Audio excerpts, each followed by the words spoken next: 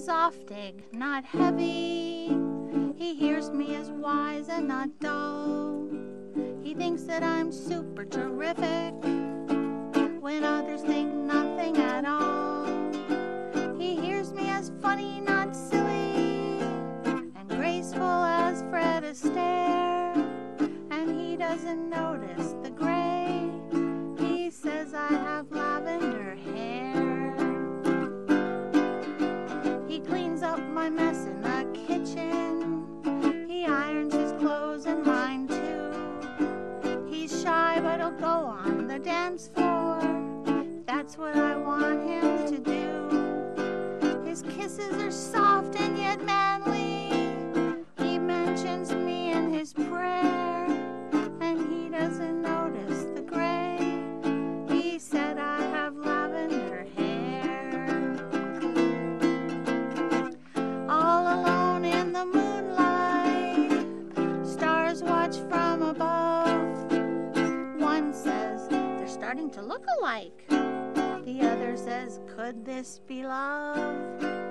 Sometimes he yells about money and makes me feel small, but he is the only honey I want to cuddle by the fire in the fall.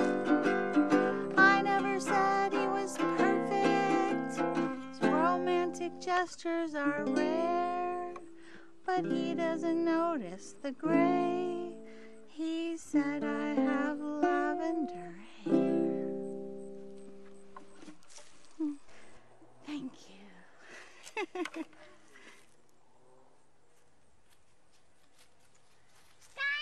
Shalom and welcome to this special edition of Revealing the Truth, where we cover the headlines, the heart lines, and biblical truth. I'm your host, the Reverend Rabbi Eric Walker, and you have just seen the video of our guest. We are very, very delighted to have Victoria Jackson, author of Lavender Hair, 21 Devotions for Women with Breast Cancer. Victoria, great to have you on the program. Thank you, Rabbi. So good to see you. Most everyone knows you for your 6 seasons on Saturday Night Live, and you've appeared in many films. You were raised in a Bible-believing, piano-playing home with no TV. While at college on a gymnastics scholarship, you discovered drama. Johnny Carson's talent scout saw her 6-minute stand-up comedy act and put her on The Tonight Show, where she appeared over 20 times. In 1992, Victoria was reunited with her high school sweetheart and left show business to raise a family in the suburbs of Miami. She still performs stand-up comedy and appears in an occasional film. She and her husband now reside in Nashville, Tennessee, to be near their daughters and grandchildren. Victoria, we remember you, of course, from your comedy appearance days, for the many roles you played on Saturday Night Live, but what most people don't know about you is that you have been a woman of faith all your life, and you were a Christian working in a very secular show business world. Yes, they didn't know that for the first 10 years of my career because I never thought. Can you hear me very well? I can hear you just fine. Okay. This whole Skype cyber world is all new to me. It's okay. So It's really just, we're fine. Okay. I didn't think it was appropriate on my first 20 Johnny Carsons to go, John 3:16, people. Sometimes I wished I could just go, we're all going to hell. We need Jesus. I thought, they'll think I'm insane. I'll never work again, and it probably won't help the kingdom. So I just decided to do the best I can, try to be funny, be professional, show up on time, and love everyone, and like Jesus loves them. And then when in the 90s, when I was a homemaker, housewife, mother in Florida, I got invited to Politically Incorrect with Bill Maher, and I thought that was an appropriate time to stand up for Jesus, especially because he pitted me against 4 atheists, and sometimes I brought my Bible with me. I was on 12 times, and That's when America found out I was a Christian, I think. And did that change Hollywood's attitude towards you? I think that being a political conservative blacklisted me. Not so much being a Christian. I mean, I was getting a lot less opportunities in the 90s, but it might have been because I was older, not living in LA, fatter. You know, I can't blame it on coming out of the closet as a Christian, although I'm sure and I know it made me lose jobs. But what really made me lose jobs was political conservatism. And what made me lose the most jobs was when I publicly said that primetime TV should not have homosexual themes because children are watching. Innocent minds, children are watching. And that really got me a huge wave of hate. And I lost 2 agents, lots of jobs. And I kind of knew that would happen. It's just that I felt like a whole generation of kids is being brainwashed to think that homosexuality is normal. And I thought there should be one voice out there saying, there is another way to look at this. Jesus loves everyone equally, and we're all sinners, but the Bible does not condone homosexuality, and God knows your life would be much happier if you didn't go down that path. And anyway, so did I answer that? Right. So you've seen a drop off in the number of bookings that you have received. You're not getting the casting calls you used to get. You're not getting the auditions you used to get. You're still doing the zanies clubs because he likes you and you have a good relationship there. But your conservative position, and especially in light of what's going on today about it's interesting. I wrote an op-ed called Shock and Awe, It's Our Fault. 80 years ago, the term casting couch came into vogue. We all knew what it meant, but nobody ever spoke out against it. And now all of a sudden you have one person that becomes the poster child for the casting couch, and we have this trickle-down effect, but it was something that people just accepted. And this is how immorality and the eroding, compromising value system of America happens, is that when things come out, there's not an outrage, there's not an outcry. They take a wait and see, not a rush to judgment, and then all of a sudden it becomes acceptable and nobody talks about it. Now, 80 years later, it's unacceptable, but it's only unacceptable to what? Certain people? Is this something that you were exposed to when you were working Saturday Night Live? Were there opportunities presented to you that if you would be physically available for favors, that things would be offered to you? Wow. It's an interesting topic. What's crazy to me is that liberals are turning on liberals about this whole sexual harassment thing. It's like, wow. Basically, when I grew up, I assumed that there was a casting couch, and I knew that if I was ever in that situation, I would say, nope, I'm a Christian. I don't do anything like that. I thought, well, if I lose jobs, then it's, good. I'm standing up for Jesus. But I've never had encountered the casting couch. I have never lost a job because I wouldn't do a sexual favor, ever. That's never happened to me. Never happened at Saturday Night Live.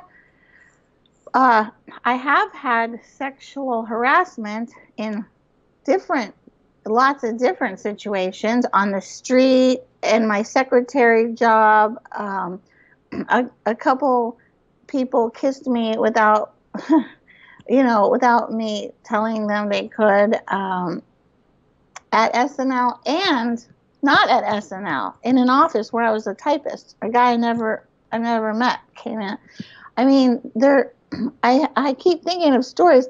I mean, I did audition for a movie for Warren Beatty in an office, and I got a call back, and they said, go to his house. And I said, go to his house?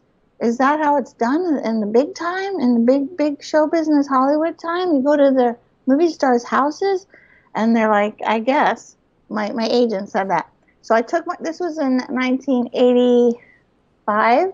So I took my husband with me because I thought that was kind of weird. It was on Mulholland, where all the movie stars are. And Warren Beatty answered the door in a towel.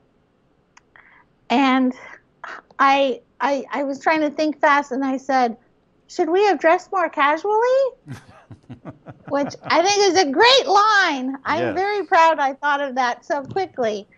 And then he laughed, and then we came in, and then like 15 people showed up to read the script. And when I was leaving, I asked his assistant, does Warren always answer the door in a towel? And the guy said, oh, he was just being polite. He sunbathes in the nude. And so that was my experience, but nobody, said I wouldn't get the movie if I didn't do anything. I was 3 months pregnant at the time, but nobody knew it. I was trying to get work and had my baby. I got a call. You got the movie. We're the pickup artist. We're going to shoot it in 2 months. So I had to lose 45 pounds in 2 months. And we shot the movie. And I'm, so that's one of my funny little stories, but I've never encountered the casting couch. Well, but you're aware of it. I am aware of it, and I've seen, awkward situations.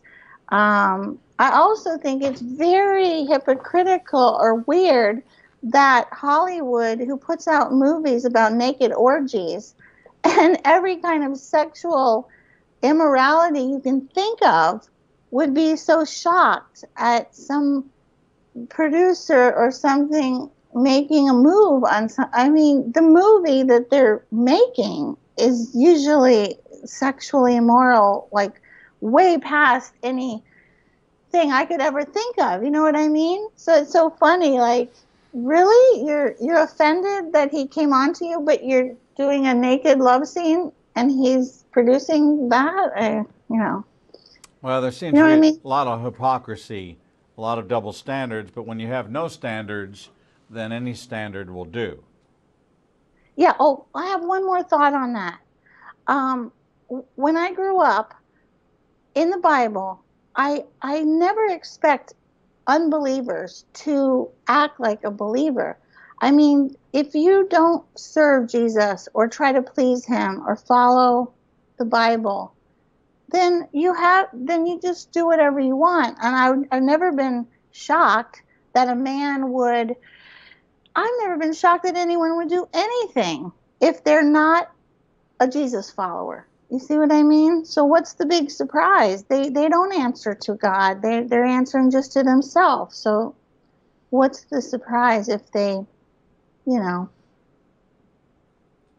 Well, they kind of do what they're expected to do, which is what a heathen or a non-believer might do.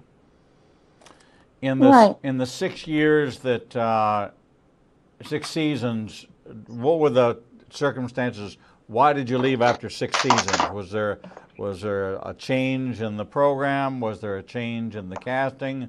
What was the change that took place after 6 years? Moody Bible commentary. I love it. I just realized I could look skinnier. I can look skinnier if I put the camera higher. Yeah, I forgot. Oh, so your question is, why did I leave after 6 years? Yes. Well, my contract was for 5 years. My cast, our contract was for 5 years. And we had to write our own material.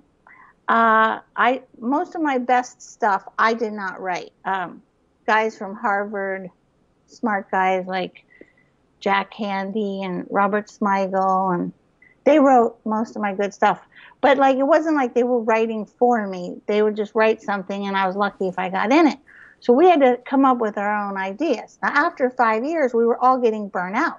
My cast was Dana Carvey, the church lady, and John Lovitz, the character, the liar, and Phil Hartman, and Dennis Miller, and Kevin Nealon. And, we were all like kind of getting burned out. Plus, you don't sleep much.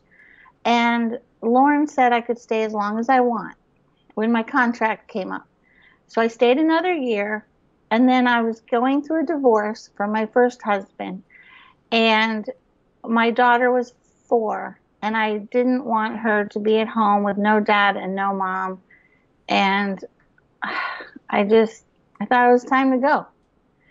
And most of my cast was leaving. All of my cast was leaving. Only 2 of them stayed longer.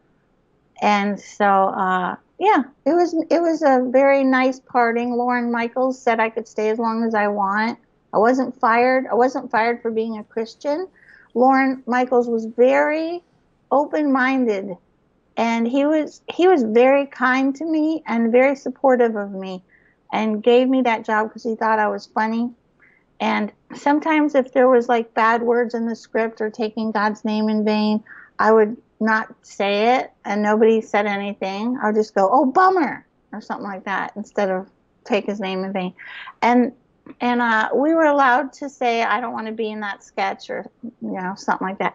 A couple of them were like a gray area, and one of them I probably shouldn't have done, but it wasn't as immoral then in the 80s as it is now. I think they keep pushing the line. Right. And we're seeing that with society. Society keeps shifting the line and keeps moving the mark so that you don't really know what the clear line is unless you believe in the Bible. Right.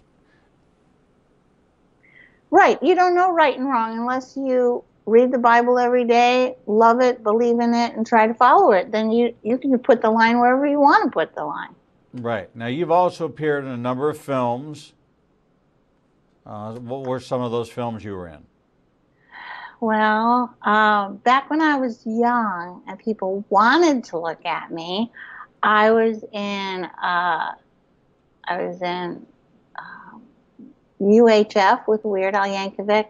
I was in a movie with Sean Connery and Dustin Hoffman called Family Business that was directed by Sidney Lumet. I was in Baby Boom with Diane Keaton. Most of the movies I was in were not a huge hit. So I think if you're in a huge hit, I think that does help your movie career. But But you still have a desire to be out there doing comedy, and you still want to be back in the show business. I love making people laugh more than anything, and I get to do it now and then. I just did, stand up. I just did Huckabee, Huckabee's new show on TBN. Yes. I did stand up on there and played a ukulele song, and that's going to be airing on New Year's Eve, December 30th and 31st on TBN. That was so fun. I felt like I was on Johnny Carson again because I had a mic, live audience.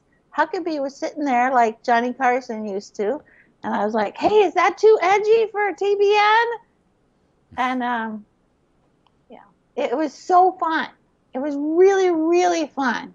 And then I plugged my new book, about cancer, and tried to encourage people, hey, cancer's not so scary. God can carry you through anything. So let's go to that day. It was October 8th, 2015. You were getting ready for a 45-minute stand-up routine. Instead of enjoying the pre-show and segment, you were lying on a couch in the green room coughing non-stop. Take us to that day. And was that at Zany's? Zany's in Nashville. And I never go to the doctor. I'm never sick. And so I went to the walk-in clinic the next day. because you can't hardly do a 45-minute stand-up routine if you're coughing on the punchline. You know, two blondes walk into a building. You'd think one of them would have seen it. You know, it kind of ruins the timing. So I went to the walk-in clinic. I said, I have a cough. It won't go away. But also there's a numb spot right here. Is that my lymph nodes fighting my cough? And I'd had it for 3 days, and I thought, that's weird. And the male nurse named Gordon, thank you, Gordon, he said, you're going to the Vanderbilt Breast Clinic immediately. And I was like, why? Cancer doesn't run in my family. And they said I had it growing in me for 5 to 10 years. So I had double mastectomy, radiation, chemo, went bald, and it was quite a journey. When you look back on that journey, knowing the comedian that you are, trying to find the funny spots, the funny moments, the life-sustaining things, the things to harvest, probably even looking for new material the whole time because that's your natural inclination. What was it that really sustained you the most? Because you're now, what, 3 years cancer-free? 2 years. 2 years cancer-free. And in that time, you're bounced back. You're back out there. You just did a book release at Zanies a month ago where you rolled out Lavender Hair and to a great audience there who loves you, and they keep bringing you back there. So what was it that sustained you through this? First of all, how did you deal with the shock of the diagnosis? Well, the shock, my first thought was, it's about time for me to have a tragedy because my life has been pretty good. My daughter, when she was 18, was in a car accident, and her and her 2 friends, and they almost died, and they did not die. God healed them, and that would have been the hardest thing a person I could have gone through. But she's alive and she's perfectly well. Thank you, Lord. So I thought, hey, it's about time for me to have a tragedy. And what got me through it was God's word. God's word is powerful, and it's true. And I would quote Psalm 23 out loud, or I would sing it when I was bald, full of poison from chemo, laying in my bed, and I was so weak I couldn't hardly change the remote control of the TV. And I would just say, the Lord is my shepherd, I shall not want. You know, though I walk through the valley of the shadow of death, I will fear no evil, for thou art with me. And I felt like Jesus was standing right there next to me. And I was like, Lord, am I going to heaven soon? Am I dying soon? And I thought, for me to live is Christ, to die is gain. That verse kept coming into my head. I would walk down the street, and there's a cemetery, and there's a gravestone there, and it says that verse on it. For me to live is Christ, to die is gain. And I would open my Bible, and it would fall to that. It was just like the verse that kept coming through the whole time. And, you know, cancer can come back. We're all going to die.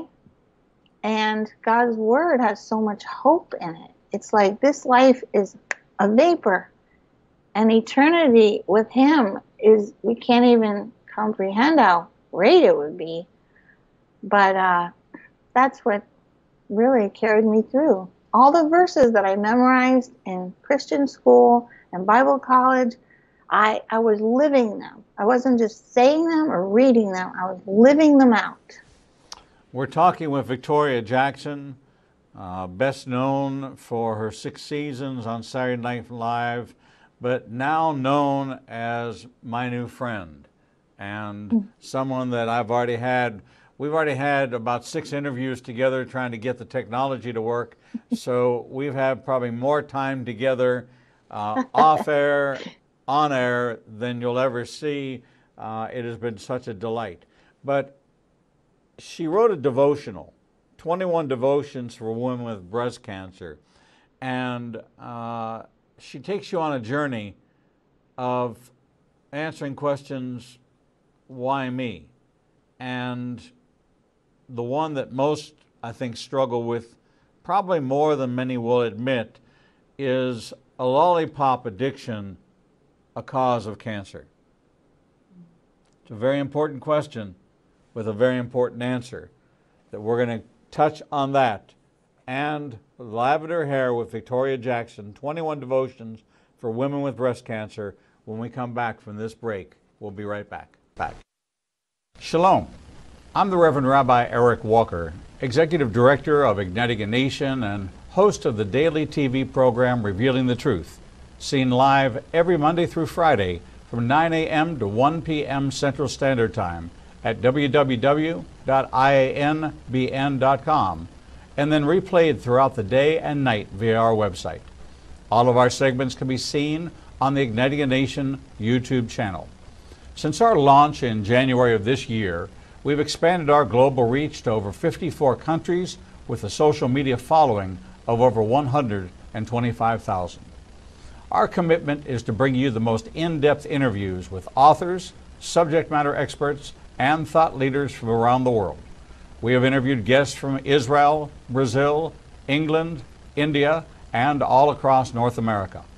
All of our authors are featured on the Books and Media page on our website, www.ianbn.com. There you can find a direct link to the book you want to order, and we receive a small commission directly from Amazon. There is no cost to you for this service. In addition to our daily teachings and interviews, we make available to you the archive of all of the interviews on our YouTube, Facebook, Twitter, and Instagram channels. Our live program is available from our homepage, and there is never a charge to you for any of this access. We made the decision long ago that we would remain a commercial-free resource that would not be influenced by any pressure from any outside company. There are only two ways that we are able to continue to operate this ministry and provide you with the only live 4-hour daily Christian television talk show program. The first is through your support and tax-deductible contributions to Igniting a Nation.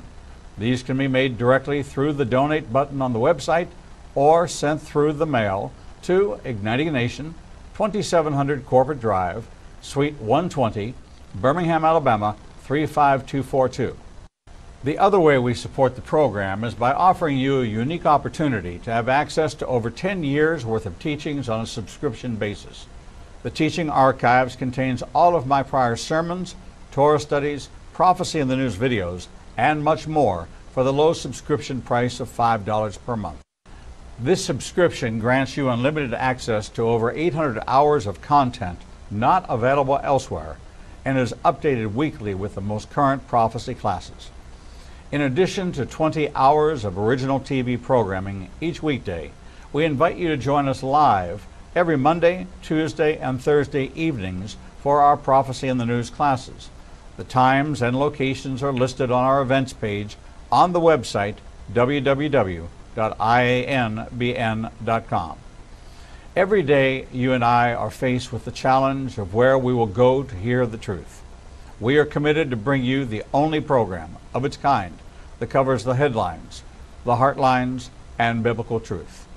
We cannot do this without your support. Since we launched on January 5th, 2017, we have aired over 300 individual teachings, interviews, and commentaries not available anywhere else. We are now working side by side with almost every major Christian publishing house to bring you the most in-depth feature interviews possible. Our 1-hour features address every subject that affects the believer's life. We are hearing of salvations from the Middle East, Africa, and all across the United States. Lives are being changed every day, and we have only just begun. Our mission is to become your trusted resource and grant you access to the people, tools, and information you need to grow in your relationship with the Lord. You can help us by liking us on social media and through your financial support. We know you have many choices in who you support, but we are prayerfully asking you to consider helping us keep revealing the truth, true to our calling, to cover the headlines, the heartlines, and biblical truth like no other program available. Donate today and help us bring the message to the four corners of the earth. Visit www.ianbn.com and donate, buy a book, or subscribe to our teaching archives.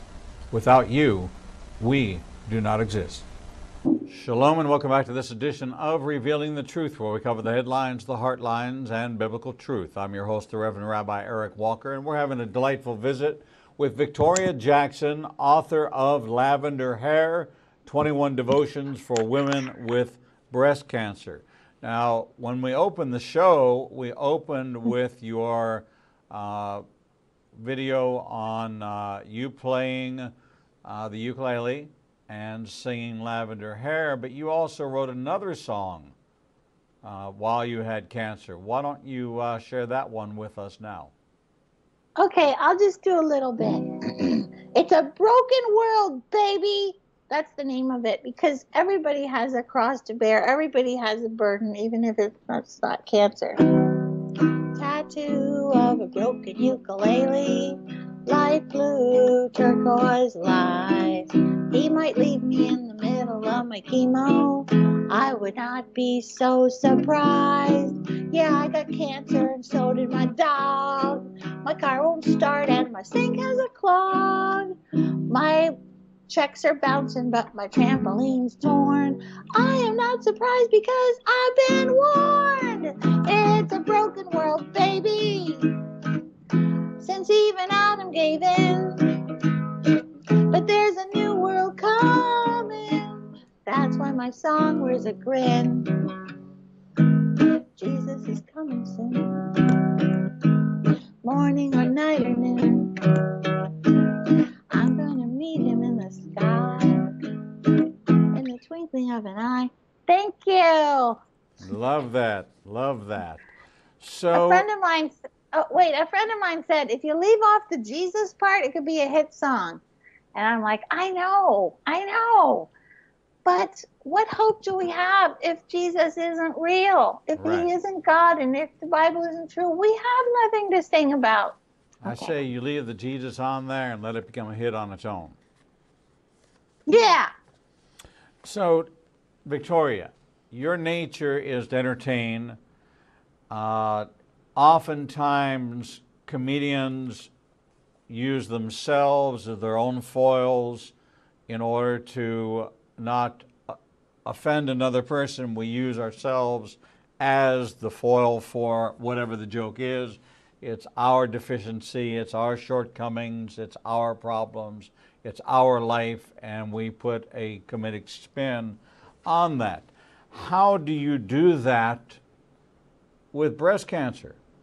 And what motivated you to share these devotionals to help people through? Because there's all of you in here. There's your husband is in here. I know he didn't like the part that he played, but it's a part he played, and you covered him. Well, I think I overshared. And my family was like, it's a great book if you leave out the stuff about daddy. I know I overshared. I think I just feel sorry for middle-aged women like me. I think marriage is difficult for everyone, but especially when you get breast cancer. And the two most feminine things about you are ripped away, your hair and your chest. And in our culture is so saturated with looks and sex and youth, and it's just really hard. It's hard for the husbands too. And I always want to read books that are super honest. I don't want to read books that say, oh, if you're a Christian, life is perfect. And no, marriage is hard. And me and my husband pray and read the Bible almost every night. We almost get divorced very often. We're both sinners, and we don't believe in divorce. We've both been through a divorce 25 years ago. And God hates divorce. So, I wanted to just tell the truth of my cancer journey here. The reason I named it Lavender Hair was because, for one thing, I was trying to find a wig that would feel like me. I couldn't find a scarf or a wig that felt like me. Uh, my favorite was this lavender gray one because the new style with those young girls is that grayish lavender hair, you know. And I wanted to be hip, not a patient, not a dying person. Whatever. I I was at my birthday party and my hair started to grow back in, and it was growing in kind of grayish white. You know, it's pretty dark now, but maybe the chemo, like I don't know. And I said, "Oh, my hair is gray." And my friend Judy said, "It's not gray. It looks lavender." And in the light, it kind of did. And so then I saw out of the corner of my eye my husband going, "Yeah, it looks lavender. It looks lavender." And I thought that was so cute how he was always trying to make me feel pretty. And this whole thing was hard on him, too. And so I wrote the song as like a love song to him. Yeah, that's why I named the book after this song. Victoria, I know that some say you might have overshared, but the realities of a couple going through this together, there are some realities, and not all parties handle all things perfectly in all situations. And I interview a lot of people on books on cancer, and it's, oh, we decided to embrace it together, and I shaved my head when her hair fell out, and we did all this together, and it was beautiful, and it was wonderful. And I'm thinking, you're going to tell me that you endured, okay, 9 hours of drip irrigation into your arm, vomiting, $10,000 prescription bill, getting a letter from the hospital saying you owe this much, talking to the insurance company and getting into those battles, and everything was perfect and wonderful, and we survived cancer together, and we're stronger together than we ever were. Well, you know, that's lovely, and that's your story. But real America, real classic cases is, I don't have a handbook on what I'm supposed to do as a caretaker. I'm a hunter-gatherer. I'm a provider. I bring in a paycheck. I pay the mortgage. I pay the bills. Now you're telling me you're sick. Okay, we'll get you to the doctor, but now I got to do this, and I got to do that, and I can't say this, and I can't say that. And you know what? I'm going to do it wrong, and nobody ever talks about it. Oh, thank you for saying that. You're right. And I read this, and I looked at it and said, you know what? I can see if he will allow himself to be every man, if he'll allow himself to be the real guy, the average guy, the guy that says the wrong things, does the wrong things, because he doesn't know, because nobody told him, you've got these feelings, because you didn't know you had these feelings until you lost your breasts. You didn't know you had these feelings until you had the sap of an Amazonian tree harvested and placed in an IV bag dripping into your arm, and you've got these chemicals from unknown origin with people of unknown origin, and you've trusted your entire life to them, and you have your own thoughts, and he doesn't know what to say. He's not trained, he's not equipped, and of course, if he comes off as whatever he comes off as somebody who loves you, who's stuck by your side. And if he did 9,000 things wrong, he's still there today, which means that he is one of the few, because so many end in divorce because of this very thing. So he's actually my everyman hero. And Oh, you've painted I'm him. going to make him watch this because he won't finish reading my book. I'm going to make him watch that. That was the most beautiful monologue I've ever heard. Well, it's true. He messed up in the places he messed up. He said the wrong things in the places he was supposed to say the wrong things. His script was written different. And he didn't have a script writer, and he didn't have the Harvard guys to write the scene. He had to live it out by his own nature and deal with his own fear of losing the love of his life that he had known for so many years. Yes, you are, as you know. No, he said it'd be the saddest 2 seconds of his life when I died. You know what? Maybe that was a joke. Maybe. Could be. It's a good line for somebody. You know, you're going to hear it on a sitcom, so we better give you the credit for it now. You want to hear the jokes I came up with about cancer? I do. Okay, this one's a little edgy, just a warning. So, people wondered, hey, did cancer affect the romance in your marriage? And I say, no, because even though I was bald and I looked like a surfboard, my husband's a leg man.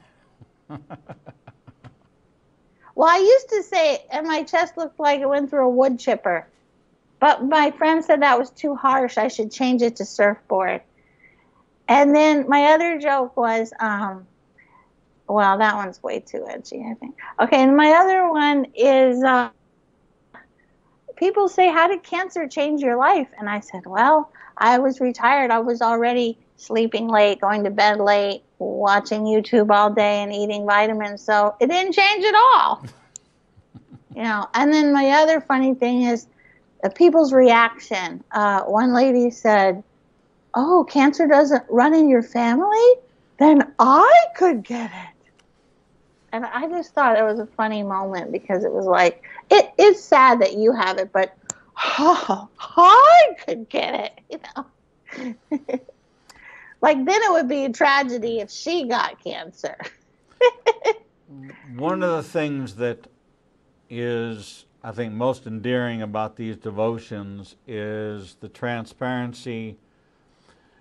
Comedians make their livelihood out of saying what other people think. The comedian is the one who's willing to step out and say, and that's why the audience laughs, because they understand that thought. They understand that expression.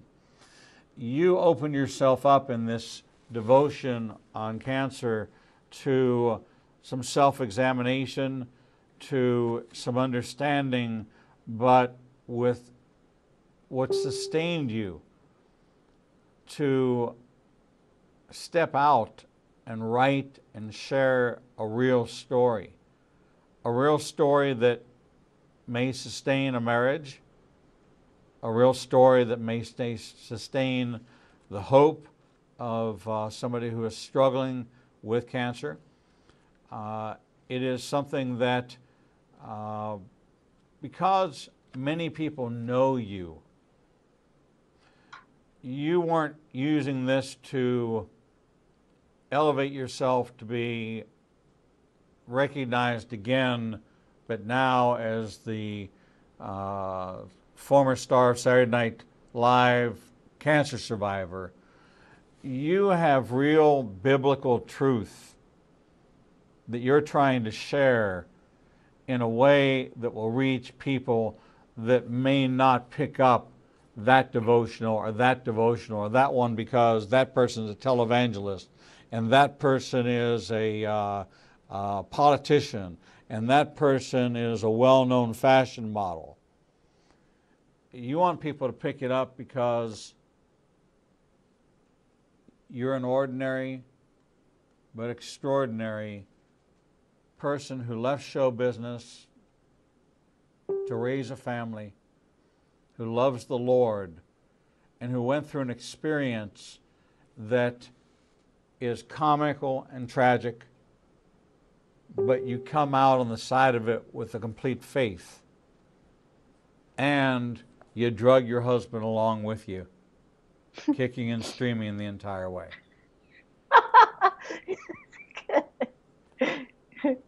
Isn't that real? Yeah. Life is hard. You know, do you know how many people have breast cancer now? Julia Louis-Dreyfus, Jody Messina, a lot of celebrities, but I mean a lot of non-celebrities, but it's so common now. Oh, you wanted to talk about my lollipop addiction. Yes. Well, when I found out I had cancer, I immediately was trying to find out how did I get it. I felt very convicted and guilty about the amount of Chardonnay I have sipped during my life. That was my one weakness, just to get through difficult things. And I wrote in there, it wasn't like I had any DUIs or I was hanging from a chandelier, but a lot of sips, And I justified it because Jesus turned water into wine and, blah, blah, blah. So the internet said alcohol causes breast cancer. So I thought, wow, well, I should share that in my book. Maybe I can prevent some young women from doing that. However, half of my friends who have breast cancer never drank or smoked, so nobody really knows exactly the cause. But I think if you overdo anything, it's bad for your body. Then the internet said sugar feeds, the body thinks it's estrogen or something. I don't know science very good. My cancer fed on estrogen, and something about sugar and alcohol, they're chemically similar. And so, I was thinking, well, I won't drink anymore, but what about my bubble gum and my lollipop fixation, which is my stress relief? Because as you can see, I bite my nails, and my whole life I've struggled with, something to relieve stress that's healthy. And I was a gymnast, so I work out. I know all about that working out stuff. But yeah. So I try to limit my lollipop intake. By the way, C's lollipops are the best. If anybody's trying to quit smoking or something, C's lollipop. I'm not getting paid to be their spokesperson or anything. But yeah, I just think all the things that taste good are bad for you, and it's hard to be human. It's hard to be in this flesh, and that's why the Bible is so exciting. Someday this will be gone and we'll have a new body. You get very personal in the book, and in the way you get personal is very transparent. You share very real moments. I don't know that I have seen as candid and godly a view of the experience. When you were writing this devotional, what was it that you were hoping it would accomplish? Were you writing it for you as a vessel to just express, or was this a way for you to try to get people who were dealing with breast cancer to weigh into the realities and to the faithfulness of God to sustain you even through a bad diagnosis? Well, I have several thoughts about that. My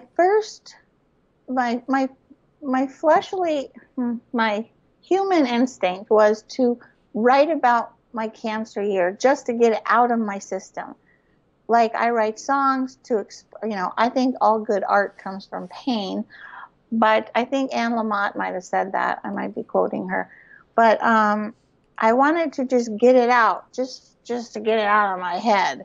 So whether anyone read it or not, people call it journaling. I don't like to call it that. I like to call it writing a big hit bestseller.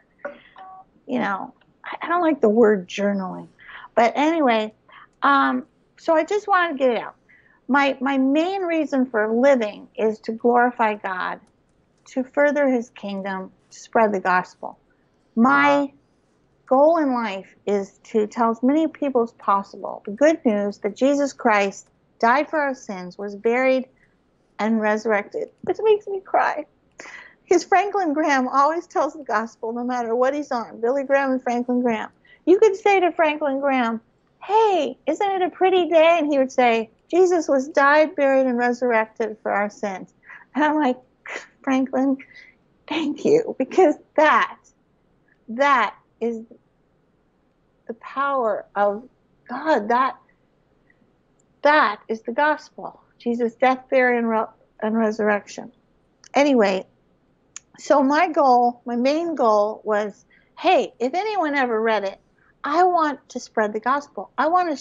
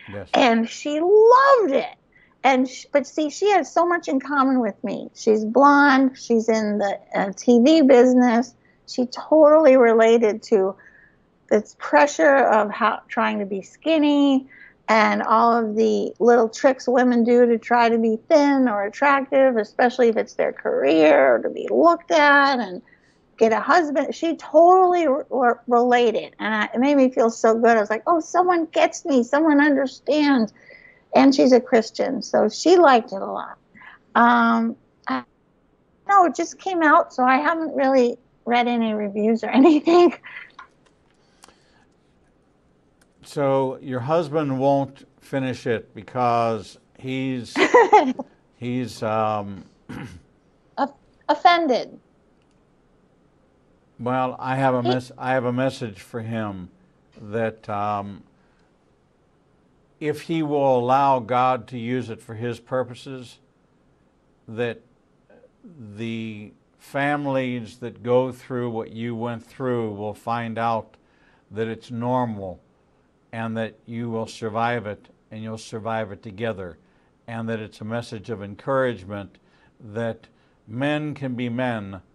And hey, husband, there he is right now. well, say hi.